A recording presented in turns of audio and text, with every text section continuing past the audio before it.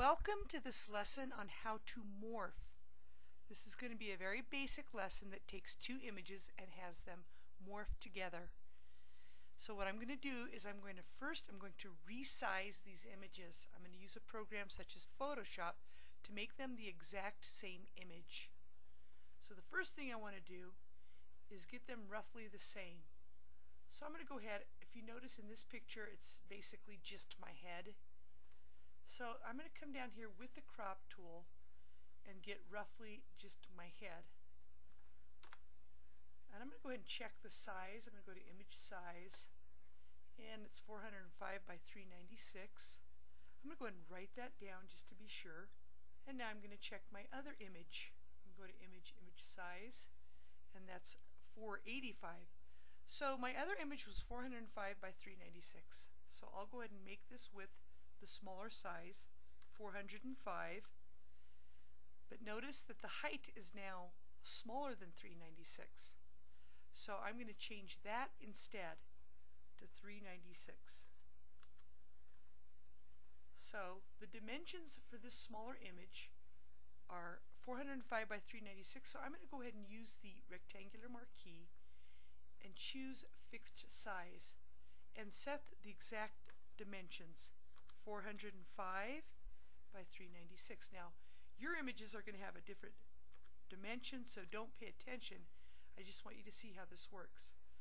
So after setting those, I'm going to take the rectangular marquee and click down without a feather. I need to get rid of that feather. And do you see how that little dancing ants are surrounding my image? Now I'm going to go ahead and go image crop. Now I'm going to go ahead and save these. I'll go ahead and file, save for web. You might want to create a folder just for your morphing pictures. And I'm going to go ahead and choose save when this window pops up. Scoot this over so you can see what's going on. I'm going to save it as a JPEG. Click save. And I'll go ahead and I have a morph folder, so I'll go ahead and save it in there. And I'll call this pic 1. Go to the next image, file, save for web. Set that to pic 2. Now with those images resized, I'm going to go ahead and open up the program for this by going to Start and open up the program called Sqirlz Morph. It's a free program, and so we're going to be using that. So I'll go ahead and make this larger so you can see what's going on. And I'm going to go ahead and open up those images by going to File, Open. And I put them on the desktop in this case. I'm going to go ahead and locate that folder and open up pic 1 and pic 2. And what I'm going to do is if I click on these little blue, the tile, now notice how this pops up even though you saw me resize them. I'm going to go ahead and do what it says. It says that you need to go to the equalize sizes in the image menu. So I'll say OK. I'll go to the image menu and say equalize sizes and say yes. Now I'll go ahead and click on those blue options. The first thing you want to do is I'm going to morph from my baby picture to my adult picture. When you click on this little plus sign, you start putting little dots around the outskirts of your object. In this case it's me as a baby. And I'm going to go ahead and just put clicks around it, just around my face for now. And actually the more you have, the better it is. Now notice, do you see the dots over here? If I scroll over this part on the top of my head, do you see where it is in relationship to my adult? It's not pretty much, you need to have them pretty much in the same location. So what I'm going to do is I'm going to use the move tool, and I'm going to come over here and move it to roughly the same location of my baby head. You want to make sure that they're close to each other. That one's pretty good. And I'll bring that closer to my hair. Now see this? I need to have it on the outskirts of my hair. And I'm just going to get my whole head. Now some people might choose just to do the face. You can always experiment.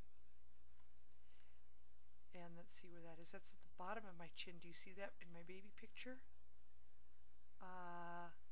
And then here. So you see what I'm doing? Just go ahead and keep doing this. It'd probably be better if I had short hair in the adult picture as well. So I'll go ahead and keep doing this. Now this is what it looks like so far. If I click on the play button, here's the preview window. And I'll go ahead and click on this little yellow arrow. Okay, that's going really, really fast. So what I'm going to do is I'm going to click on it again to stop it. And I'm going to go to the morph option and choose period and set it to roughly 300. You can always experiment. Now let's go ahead and play. Okay, that's a little on the weird side. What I need to do is get the eyes to match up. So I'm going to stop this, and I'm going to come down here and start putting little dots around my eye as a baby.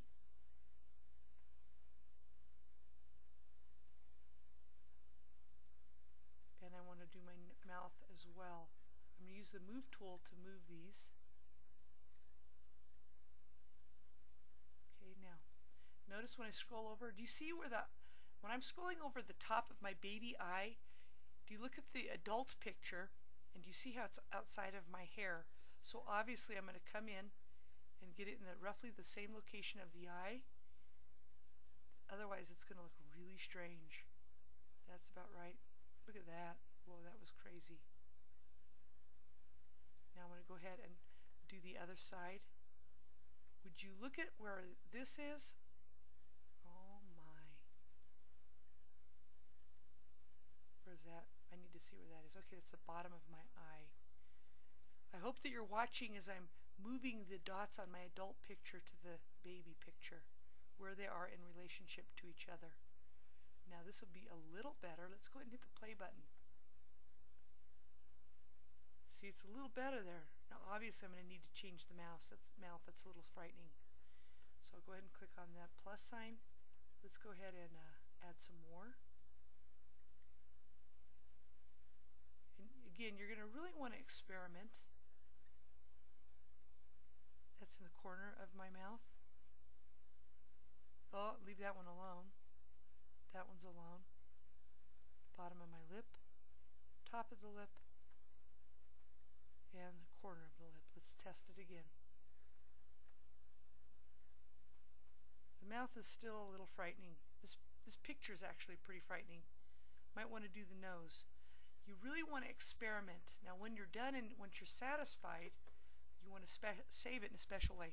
But before I do that, I'm going to go ahead and go up to the morph option, choose reverse. It will go from baby to adult and back to baby. Make sure you get rid of the one way.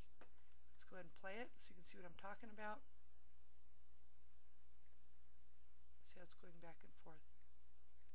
Okay, now personally I'm going to experiment a little and come back to you later. After experimenting, I realized that it is much better if I moved these away from the hair, because I just did the outskirts of the hair along my face just like the baby picture. So that was one of the changes I made. Once I'm ready, I click on the AVI option and we'll save it as a movie. I'm going to go ahead and locate the folder where I put everything else in the morphing folder, and I might call it Me.